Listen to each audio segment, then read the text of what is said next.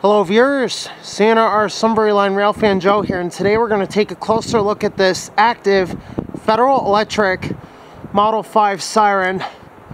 This one was built on February 15th, 1931. It still serves to this day. It sounds for fire calls at 12 p.m. noon. This siren has been in service for 93 years. This thing is 93 years old, still sounds super healthy, and they take great care of it. Here's your disconnect box here. As you can see, this is what they use to cut the power to the siren when it goes down for yearly maintenance. They do grease it up once a year, which is really good because it keeps this thing running smoothly. I'm going to zoom out a little here to show you the whole thing. As you can see here, it's got your conventional roof mount for this type of siren. This is probably what a lot of the old Federal Electrics had back in the 1920s, back in the 30s and the 40s. And then in 1948, Federal Enterprises took over after they merged with Federal Electric. They took over siren production, and that's when the new model series came out, like the upgraded Model 2, the upgraded Model 5, which looks a little bit different from this one. This is a Fedelcode Model 5. And we are going to show you the front of the siren and that iconic Fedelcode badge, which is in really good shape on this one. So we're going to zoom in here and show you guys the rotor and stator, which is under the bottom sound deflector here. There it is. Hope you guys can see that. That is the rotor and stator. And the stator consists of 12 ports. This is a single tone siren. Like I said, single tone siren.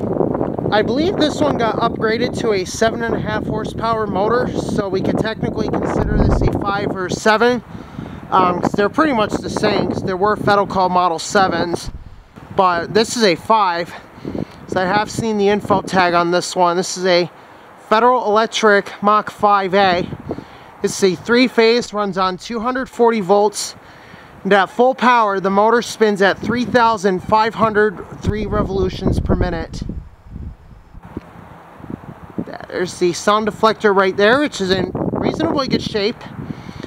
If we look underneath the second one here, up on the top one, you can see this also helps with deflecting the sound. But also, if you look carefully, you can see the mounting eye, which is what's used for mounting the housing onto the siren.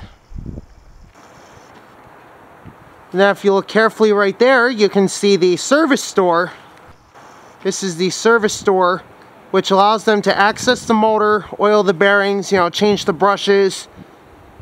And some of these sirens, you will see the access door removed. Makes them easier to service and maintain.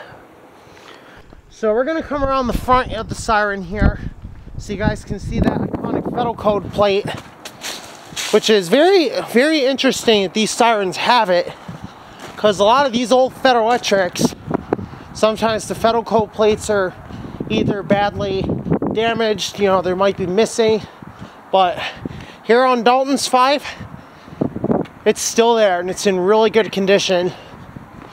We're going to go ahead and show you that here.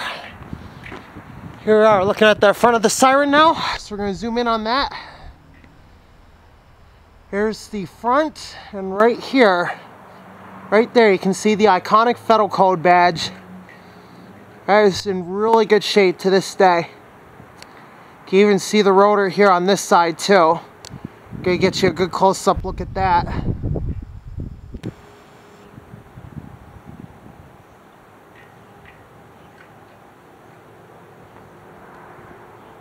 There it is. Look at that. It's the iconic Fedelcode plate. You can even see the top mounting right there. Sorry, camera doesn't want to focus today. Look at that. If you guys think this is cool, I definitely agree. Here's a better look at the roof mount here. So yeah, there it is. This is the classic Federal Electric Model 5A. 3-phase, single tone, I believe 7.5 horsepower. I'd have to consult the fire chief whether or not they changed the motor on this thing. But back in 1931, this siren would have originally had a 5 horsepower motor. Get you one last up close look here. Get you iconic Fedelcode badge. Let's see if the camera wants to focus.